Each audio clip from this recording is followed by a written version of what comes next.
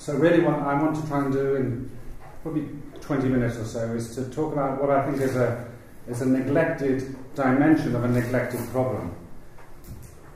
It has been neglected up until in recent years, the issue of malnutrition or undernutrition. What I am going to focus on is undernutrition, recognising that clearly there's a major issue of overnutrition and that they're linked, so we do, but many of these issues are common to both dimensions of the problem, but the political dimension has been neglected a lot, and that's part of the reason why until recently there hasn't been enough traction and movement in terms of generating commitment and turning that commitment into impact. So this is what I'm going to try and do in the next 20 minutes or so, talk about the nature of what exactly is the problem we're talking about, what causes some of these outcomes that we're aware of and the high levels, and the fact that there's been quite a lot of inertia, not much has changed in recent years. Why is this issue fundamentally political? What's actually happening and what's not happening? And I want to focus on two papers that I've been involved in. The first one is on the issue around what we call enabling environments. And I'll explain what that is. That was a paper that came out as paper 4, and this was a joint collaboration with IDS and IFPRI, paper 4 of the Lancet series of last year, which you may have come across, and I do have some handouts with 1 pages on that. The paper 4 looked at the issue of politics of nutrition. That was the first time the Lancet ever dealt with that at all. They had an early series in 2008.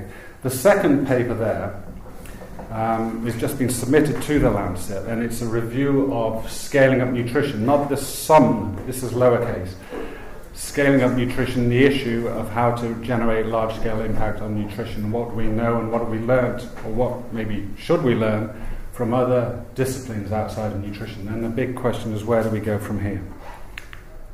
Now so what's the problem? This is a map of where the problem is. The two big high burden, I'll go quite quickly through this, I assume a lot of this is known to you.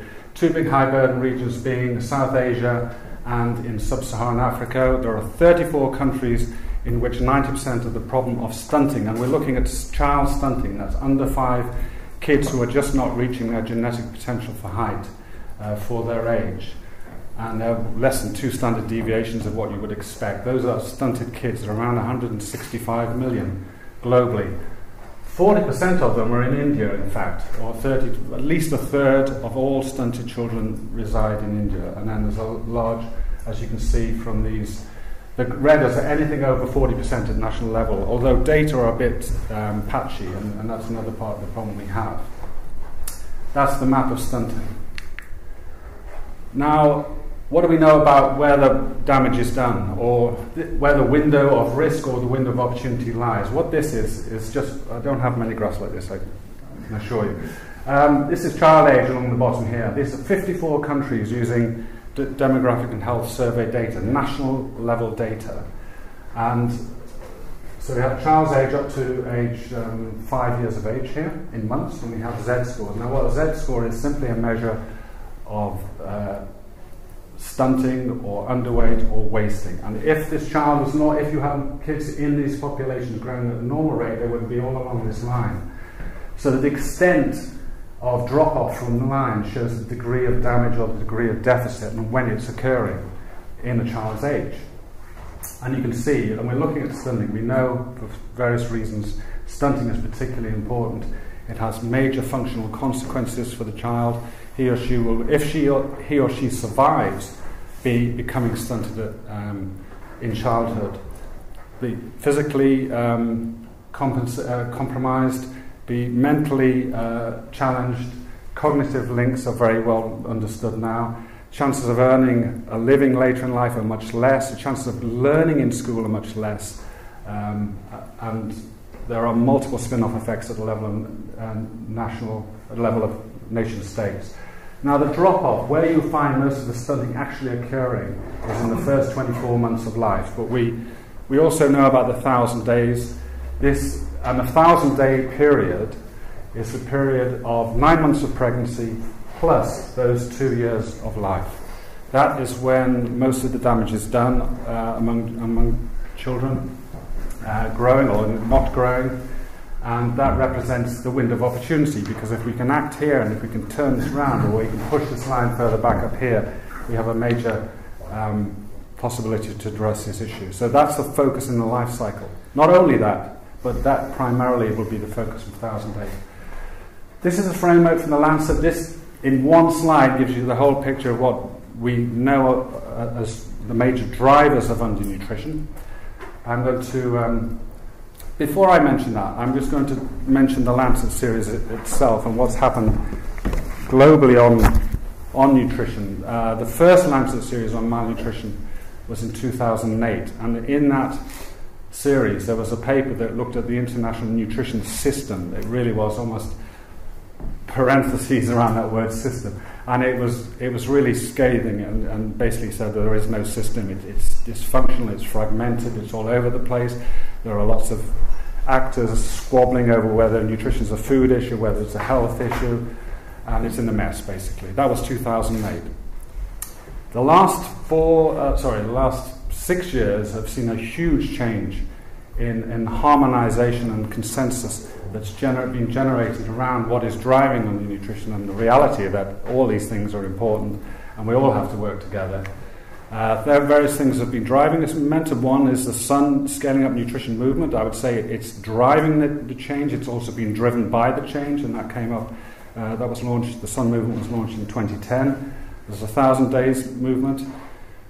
Actually, another reason of the change, I think, was this food price spike in 2008, which really shone a spotlight on the issue of hunger. And nutritionists seized that and started to talk about what was needed to turn that around. Donors now have their nutrition strategies. There have been major pledges, and the Nutrition for Growth event last year generated $23 billion worth of pledges, 4 billion of which were for nutrition-specific or direct actions up here, and 23 billion were for what we call nutrition-sensitive. So there's a lot changing, and the big focus now, I think, is retaining and sustaining that momentum politically, but also turning the focus on implementation, which I'm going to come to. But just to let you know, just to point out what this really says, we have the ultimate goal being optimum fetal and child nutrition development. Spinning off from that, there are a whole series of benefits that occur over different generations, not only for the same generation and not only for the same child. Below that, we have the immediate level drivers, and that relates to issues of feeding, caregiving, and health seeking or preventative health. Those are the, if you like, the practices, nutrition supporting practices which support nutrition, good nutrition within households. At the community or household levels, there's food security, there is caring capacity, and there is access to a health service and a safe environment. We know, and the Lancet talks about 13 interventions which are direct or nutrition specific, which impact or designed to impact on this level of the problem, more immediate level, if you like. There is another paper 3 of the Lancet of 2013, which really goes as far as possible to lay out the evidence for these wider sectoral actions. They're not just nutrition programs, they're agriculture, social safety nets, water sanitation, and early childhood development. They're potentially very nutrition relevant, and there is a potential to influence these programs and to turn them into nutrition positive programs for nutrition. What we do know, and this is slightly disturbing, is that even if you scale up this package of 13 interventions to 90% in most countries, we're only going to get about a quarter of the way we need to get, 20 or 25% of the way we need to get by doing this, which means there's an absolute imperative to deal with nutrition sensitivity. And what we say in paper 4, so this is paper 3, this is paper 4, this is paper 2, and this is paper 1. What we say in paper 4 is we cannot do that without really understanding the political environment, what we call an enabling environment, which can be defined as the wider set of policy and political processes that are required to build a momentum politically, but crucially to turn that into effective actions to address undernutrition. And in our paper, we characterize that enabling environment based on work. We did a literature review of nutrition-relevant policy processes, and we show some of the key dimensions and issues that need to be addressed to maximize, to strengthen that enabling environment, because these two levels cannot work unless we have that. That is absolutely foundational, fundamental. it's also dynamic. It's not just locked in. It's changeable. We can influence it. We can do research on this. In the past, nutritionists have been quite naive in many ways, I think. They haven't addressed political issues as if that's something for someone else to do. So that black box of the political economy of undernutrition was just a black box. It was just left out there, and as long as we fed evidence into it, we would expect things would happen at the other side of it. That didn't happen. So now we see it as a researchable issue, and that's part of one of the things that Paper 4 was intended to do.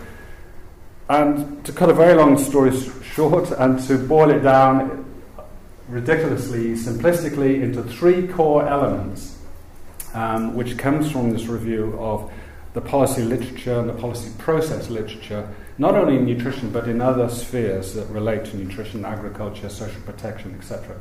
There are 3 core domains that we need to take into account. And the first is evidence, knowledge, but also crucially how knowledge is framed and the narratives that go along with that, or the stories that go along with that. The second is what we just titled as politics and governance. That's that includes issues of horizontal coherence across sectors, how sectors talk to each other and collaborate, how the national level, policy level interacts with the grassroots, and vice versa. That's vertical coherence. This will also involve how the public and private come together for nutrition, issues of accountability, which also links with data, which will be here. And then obviously there's a core issue around the issue of capacity to do anything really, capacity to design programs, to implement programs, to do proper monitoring and evaluation and so on. And underpinning all this financial resources, the funding to make this all happen and in a sustainable way, with flexibility for adaptations along the way. Putting all this together, we can see from literature that you can get into and different case studies that we've run generate significant impact. But what is really important also to know is that this is important. These 3 factors are important for generating political momentum, but they're also important for generating, for supporting implementation. And we'll come to that. Those 2 sequential stages, although they should act in parallel, but they're important for different reasons, which again we'll come to. Now, if we just look at the evidence issue, the first of those bubbles, there are a whole set of stories around nutrition, and sort of a nutrition champion or somebody who's advocating the cause of nutrition needs to understand which story or narrative may turn the key for nutrition in different contexts. There are many, and they're all mutually supportive. They're all available as a resource to use. Now, one would be that nutrition is important for national growth, economic growth. Another is the idea of the supercharging of the demographic dividend, the increasing ratio of productive to non-productive members of society in populations. Given what we know about how important nutrition is for their productivity, for their educability and their income in the future, by investing in children, you're supercharging this dividend, which has major potential for economic growth, if we just look at that. Nourishing minds. We know about micronutrient deficiencies, iron, iodine, the damage that does to children, and obviously continuing throughout life. Lower IQs, child survival, 45% of all under 5 child mortality is directly or indirectly related to malnutrition. Hidden hunger again is around the micronutrient dimension, although I think a lot of hunger and undernutrition is hidden or invisible in many ways, which is part of the problem. Stunted kids, and we were talking about this just over lunch. Because there's so many in a village or in a setting, they become normal. That's the new norm, and it's a real challenge to make the invisible visible. We're learning a lot more about preventing stunting as one way of preventing this wave of non-communicable disease, obesity, diabetes, cancers, hypertension, heart disease later in life. So these are different narratives. Another I haven't even put here is the human rights narrative. There is a zero hunger. There are multiple, and they can be used, and they can need to be backed up with evidence using current data. The second bubble I showed there was about, earlier on, was about the political and governance aspects. And this is, I think, the only second and last graph I've been showing, but this is just a tabulation of horizontal coordination against vertical. And what I mean by this is sectors, agriculture, social protection, health, for example. How coordinated are they? Are they actually talking together, talking to each other about nutrition? Are they planning, or are they undertaking joint integrated action or not? If that's happening, it's high-level horizontal coordination. Vertical, and this is often neglected, we're doing more of a multi-sectoral, high-level talk here. But this is where it really matters. This vertical is from the national level down to the grassroots.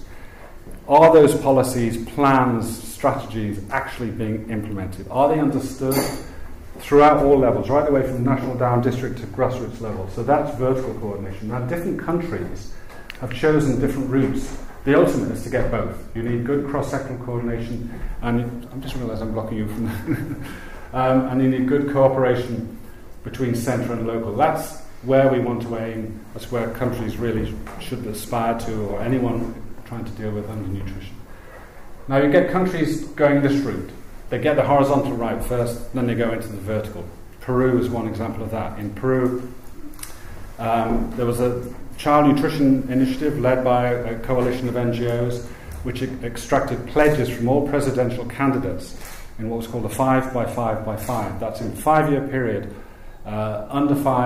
Stunting and under 5s would be reduced by 5%. Those presidential candidates signed up to this, and Alan Garcia, who won that election, was held to account for that pledge, and a lot of high-level discussion was around nutrition in Peru at that time. Once that was grounded, there was much more of a move to roll out multi-sectoral programs within affected areas especially. So that was a vertical. Malawi also, a similar thing. Now, both Peru and Malawi have high-level nutrition units linked to the Office of the Prime Minister, which makes a big difference. That's what we're seeing as well, and that's been shown in work of the Sun Movement. So that's Peru and Malawi, go that way if you like. Another way is to go that way. In Maharashtra in India, the Chief Minister of India could not believe, apparently just had a sort of total shock one morning, realising that 40% of all kids in this amazing economic success story were stunted, and he didn't believe it, and eventually he did believe it, and said we've got to do something. So he set up a state-level nutrition mission and just said, so what's the big nutrition program in India? Okay, ICDS is the big program. What's it doing? And he basically shone a spotlight from the highest level on what ICDS was doing or not doing, and there was a lot that it wasn't doing because they were just not even the right sort of frontline workers weren't even in place. They didn't have the appropriate skills, they weren't getting the right amount of training, they weren't getting the right amount of support, numerous things. So he said, I'm focusing on the 15 most disadvantaged tribal districts in Maharashtra, putting all the energy into those districts, and it was a huge difference, and just getting people in their jobs, supported, empowered to do what was always there on paper that they should do. That made a big difference. And then, again, that was rolled out beyond those 15 districts. But, nothing is as simple as that. There are many ways to get to that final top right cell. The important thing is to get there. Leadership. Now we're going again, part of capacity and part of the politics is about leadership. Leadership is absolutely pivotal in everything to do with nutrition, and we sort of hoped and assumed that leaders would emerge, and I think we need to do a lot more about creating and incentivizing and supporting leaders or champions. In the work we do in Transform, we run a scheme called Nutrition Champions, whereby nominations come in, and through various processes we shortlist key stories of how individuals have operated in nutrition. They may be health workers at the community level, they may be national politicians. And it's designed to inspire others in terms of understanding how individuals can operate in this space. One aspect of leadership, though, it's not all top-down. There's a lot of lateral leadership that's needed across sectors, and that requires an understanding how to communicate, how to understand incentives, how to look for the win-win solutions that exist out there. Leadership is absolutely key, and we've done a study of leadership, which is just papers coming out in food policy in the next week, I think, that 89 leaders were interviewed about what was driving trying to understand why they became, or how they became leaders, and that's quite instructive. It really looks at their background, the knowledge that they've gained, the types of knowledge and the skills that they've developed in terms of political and communication skills, as well as the toolbox of nutrition. But if anything, it's more about those softer skills. Capacity, again, obviously fundamental, almost by nature. This has been used in the health world. It's relevant to nutrition. We have 3 levels of capacity. Tools and skills relate to an individual, whether he or she has the right tools to do the job, whether he has the right skills. This is more mid-level organisational, staff and infrastructure. And then, again, at what we call a systemic level here, it relates to, let's say, at national level, how it relates very much to governance and governance structures, how different ministries have forums to communicate, to make decisions. I mean, the classic case in the Sun Movement, the multi-stakeholder platforms, is part of systemic capacity, which is absolutely, fundamental for generating the buy-in and the connections that are required. Now, funding. Actually, in many cases, funding is an issue. It's not necessarily the biggest issue. This is a way of thinking about funds, resources, financial resources for nutrition. And you can cross-tabulate. Sorry, I said this is no more tables. This is another table. Cross-tabulate public, private only, and then the public-private in the middle. And looking at what donors might do and what high-burden countries themselves might do. And it's just a way of sort of being a bit more sort of fine-grained about this discussion about resource mobilization for nutrition. There are obviously increasing commitments from donors, creating incentives that leverage high-burden countries to invest in nutrition. If you look here at the public-private partnerships, you see things like fortification, logistics, local innovation, and so on. I don't have time to go into too much detail with that, but that's a way of looking at the need to look everywhere, be guided by a plan, but with checks and balances as being key. This is the final table of this paper, which simply shows that all these issues here, which are related to generating momentum, can be boiled down into these 3 types of domains here. And there are, similarly, the same framework is relevant for implementation, but for different reasons, or for different issues apply in those cells at that level. And I can hand these out at the end. This table's on the reverse of that policy brief, which we found useful, and we've applied this subsequently in countries in Eastern Africa and South Asia, and it's been quite useful. That's the first part of what I want to say. I'm going a bit slow. The second, I can go quicker on this, is a new paper that we have just submitted to the Lancet, and we felt that the issue of scaling up, a lot of people use these words, scaling up, scaling up, scaling up. What do they mean? Do they all mean the same thing? What do we actually know about scaling up nutrition impact? Is it about making something bigger? Is it about generating wider impact and sustaining that impact? I mean, it really is about this, but it may require this, making a program or a project bigger. But it's also about change. Things may change and they'll need to change and need to be adapted as they go from small scale to large scale. There's no reason why something that's successful at small scale is going to be automatically successful at large scale. You can see I'm a cyclist. But it's also about evolution. Things just, again, it links to the change. They will evolve, and the actual nature of the program will need to change in most situations. Now, we've come up with, in this review, 9 elements, which again, and this overlaps a little bit with what I was talking about earlier, that are fundamentally important.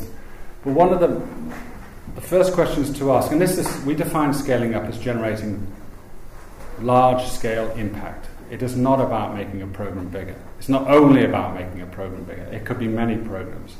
It's about sustaining those programs. So the first thing to think about is, what is the goal? Are all these stakeholders talking about the same thing? Do they all want to go to the same place? Is the vision a shared vision?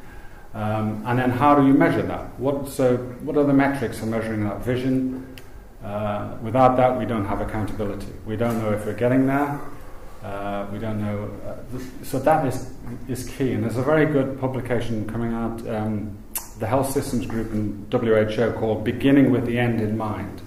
So the first question is not looking at the program and saying how do we make this bigger, but figuring out what the vision is, and then coming to the question of what is to be scaled to reach that end point or that vision. And yes, you may have a large-scale nutrition program in your country, and that may only be covering a certain proportion of the population. But there are other things that will need to be done to maximise, as I showed you in that first slide. Only 20% is going to be reached of that vision. You're only going to get 20% of the way to that vision with pure nutrition-specific or direct interventions. So there has to be other things going on for that to happen. The enabling environment, or the context, is absolutely key. So the context can be the social, economic, political, environmental, but also the implementation context. You can think of a very simple program like vitamin A capsules, and just those capsules being handed out through one sector, health system. That's simple context, simple program, relatively speaking, although anyone doing that wouldn't say that. But relatively, that is relatively simple. A more complex intervention is latching on a behaviour change component to an agricultural extension program. You've got two sectors involved, you've got two different types of programs with two different types of capacity needed to, and you've got to try and link them together. That is a complex program in a more complex environment. So again, that needs to be taken on board in thinking through as part of this, the ingredients of this strategy for scaling up. Drivers and barriers. These could be drivers or catalysts or triggers to scaling up. Nutrition champions can be such drivers. There can also be changes in the environment. Changes, for example, the food price spike was actually a driver of the focus on nutrition. Barriers may be finances being reallocated out from a sector. It may be a cultural tradition which is very negative for nutrition, for example, and often those do occur with infant feeding, but other things as well. Fifth will be this: what's the strategy? What actually are we talking about? And if we look at process and pathways, there are, I would argue, and this is also based on literature review, it's work that's been done outside of nutrition, you can think of 4 types of pathways for scaling up. One is quantitative, and that's pushing and making a program have wider coverage. More population covered by that program. That's number 1. Number 2 is functional, and that means, again, the adaptation. This program may start to change, may start to link in with the agriculture sector, so not only health, but agriculture. May start to link in with education, school feeding, perhaps there's a link between agriculture. So the functional change is happening. The third would be political, moving away from more of a handout mode to more of an empowerment mode. And generating the bottom-up demand from communities. And then the fourth process is organisational, when you see changes in organisations' capacities that are required to reach that higher level of scale. Capacity, I've talked a bit about that, I won't repeat that, but what we talked about earlier still is key for scaling up, and it's completely ridiculous to talk about scaling up without talking about capacity. We have to talk about the two together. This is often the elephant in the room that's just sort of assumed will be there or will be somehow appear. And that's not happening, so that capacity needs to be strengthened directly. And we need a concerted effort in the nutrition community, I think, to generate what I would call an investment roadmap for capacity. And this will be 10 years, not 3 to 5 years of donor cycles, but 10 years of investment in nutrition-relevant capacity. Governance, again, we talked a little bit about that earlier, but here there's an interesting way of thinking about scaling up, because there's lots of trade-offs and tough decisions to be made. Do you go with the easy part of the population? How do you get to those last 10% who are very remote? It's going to cost a lot more to reach them. So there's the issue of ease of scale up versus the need. That's a challenge. Another one is quality against quantity. In India, they went in the ICDS in the early 90s. When I was there was a big push for universalizing the ICDS program, and it's just literally tick box. How many districts have this program? Yes, they're all okay. Now we've got the ICDS covering the country. Quality went out the window. There was no incentives in the system to actually make sure that the Anganwadi workers were actually in place, they were working, they had all the things that I mentioned Maharashtra finally did, was not there, and surprise, surprise, there was no change in nutrition for the next 5 years, more or less on national level, because ICDS, although it was there, it wasn't actually operational in a real sense. Speed, you can go fast, get scale fast, but is it sustainable? So again, that's a balance and a dilemma. Financing, the three core issues are adequacy, flexibility, and stability of financing for scale-up.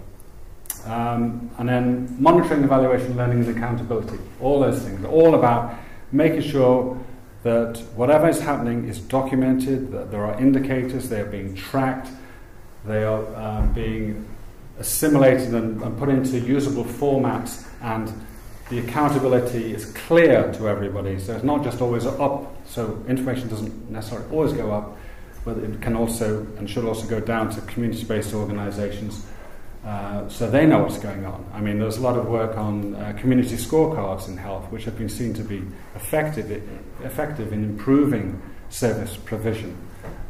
There's a lot that's needed around there. The final slide really is just to highlight what I think some of the key gaps and issues and challenges that we have still in nutrition. And again, we're using this three level or 3-cell categorization of evidence. So the one evidence, governance, and capacity and finance. What types of framing narratives and evidence yield attention? We haven't had time to talk about real-time monitoring and the issue of responsiveness. A lot of the problems we have in nutrition relate to data, and the data are old. They may be at a level where it's not actionable. They may be national level, and we need more district level data that is more frequent and more meaningful and more functional to generate accountability. And so maybe something like using cell phones, smartphone, whatever, real-time monitoring could improve both responsiveness and accountability. Multi-sectoral coordination, strategic coherence. Again, we need to keep the learning and understanding of what's actually happening. All of this has a lens of implementation now, I think. Accountability is absolutely key. The Global Nutrition Report is interesting. It's going to be launched in 2 months in Rome. The Global Nutrition Report is following up on pledges made at Nutrition for Growth event in London in 2012 at the Olympics. And it positions itself as an intervention, the report, as an intervention for accountability. Literally holding donors' pledges to account for what they said they were going to provide and what actually it's being spent on, if it is being spent at all. So, that's high level, global, but it hasn't needed at all levels. Accountability is absolutely key. And civil society is key in this area, clearly. Private sector is a big continuing issue around private sector engagement, and again, we were talking at lunch about this. It's been a battleground for a long time in nutrition because of the issues of infant feeding that are continuing, violations of the Code of Conduct of Breast Milk Substitutes. We need to figure out where the space is for private and public to come together most effectively and meaningfully. The spectrum for nutrition relevant action is very broad. Not everything has to be focused on the infant feeding issue, but it is a major issue. We have tried to address this within Transform Nutrition by carrying out a rigorous review of the evidence of the benefits of private sector involvement as far as possible, and actually the evidence is very patchy. We've also come up with certain types of models of public-private partnerships and how they may operate, and we want to hold a meeting next year to take with a mixed group to take that forward. I know the Sun Movement also working on this area actively. Capacity and finance.